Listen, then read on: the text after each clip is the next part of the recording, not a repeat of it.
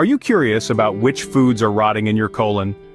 Understanding this process can reveal fascinating insights into our digestion and the impact of different foods on our bodies. Many people believe that red meat rots in our colon, but this is actually a myth perpetuated by vegan influencers. Meat is digested and absorbed before it even reaches the colon. What really happens in our colon has more to do with the fermentation of certain foods. This is a natural process where bacteria in the colon break down the food. This process produces gas and bloating. Foods that undergo fermentation in the colon are primarily plant-based and high in fiber. These include beans, whole grains, certain vegetables, and some fruits. It's these foods rather than meat that are rotting in our colon. So, let's delve into the foods that actually rot in your colon. It's a fascinating journey that might change the way you look at your plate. There are several foods that ferment in the colon. Let's explore them. Beans and legumes, such as lentils and chickpeas, are rich in fiber and resistant starches.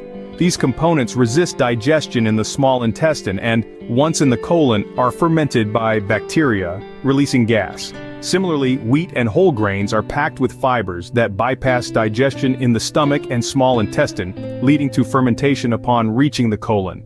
This process is not exclusive to these foods though. Cruciferous vegetables like broccoli, cabbage, Brussels sprouts, and cauliflower also join the list.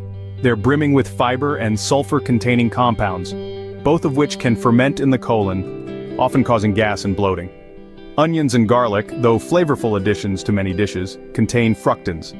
These carbohydrates aren't entirely digested in the small intestine, leading to their fermentation and subsequent gas production in the colon. For those with lactose intolerance, dairy products can ferment in the colon, as the lactose they contain isn't sufficiently broken down. This can lead to an uncomfortable bloating sensation and associated gas.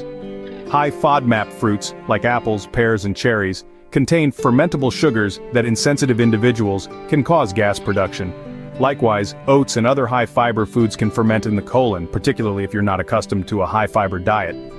Processed foods, typically high in sugar and low in fiber, can disrupt the bacterial balance in your gut, leading to increased fermentation and gas. Sugar alcohols like sorbitol and xylitol, often found in sugar-free candies and gum, can also ferment in the colon, resulting in gas and bloating. Lastly, some artificial sweeteners can be poorly absorbed, leading to their fermentation in the colon and contributing to digestive discomfort. So, from beans and grains to fruits and sweeteners, a variety of foods can ferment in the colon. Now, you may wonder, is fermentation in the colon a bad thing? You might be thinking that fermentation in the colon sounds like a bad thing, right? Well, let's delve into this a bit more. Yes, when foods ferment in the colon, they produce gas, which can often carry an unpleasant odor. But it's not inherently a bad thing. You see, our colons house trillions of bacteria, some good, some not so good. This is what we call our gut microbiota. However, the balance between these good and bad bacteria is delicate, and our diet can greatly influence this. So, if you've noticed some smelly flatulence, it might be due to the foods you're eating. The foods we eat can significantly affect the amount of gas we produce. Let's talk about that. A diet high in beans, whole grains, vegetables, and fruits can increase fermentation in the colon. This is due to their high fiber content and certain types of carbohydrates that are not fully digested in the small intestine. When these undigested particles reach the colon, they ferment, leading to gas production. Now let's shift gears and talk about the carnivore diet. This diet primarily includes meat and eggs, which are fully digested before they reach the colon, eliminating the chance for fermentation. Many people following this diet have reported experiencing less flatulence and odor. This is because there is less material available in the colon to ferment and produce gas. So, the foods we choose to eat can have a big impact on our digestive health. It's interesting to see how our diet can influence our gut health, isn't it? As we've seen, it's not the meat that rots in your colon, but certain other foods that ferment. Understanding how different foods affect our gut health is crucial. Some of these foods, like beans and whole grains, are generally healthy and packed with nutrients. However, they can cause discomfort due to fermentation in the colon. If you often experience gas or bloating, it might be worth considering these factors and adjusting your diet accordingly. Knowing which foods can cause fermentation in your colon is the first step in managing your gut health. The next time someone tells you that meat rots in your colon, you'll know better. It's actually the beans, wheat, and other foods that ferment, causing gas and odor. Before we wrap up, I want to take a moment to encourage you to engage with the channel.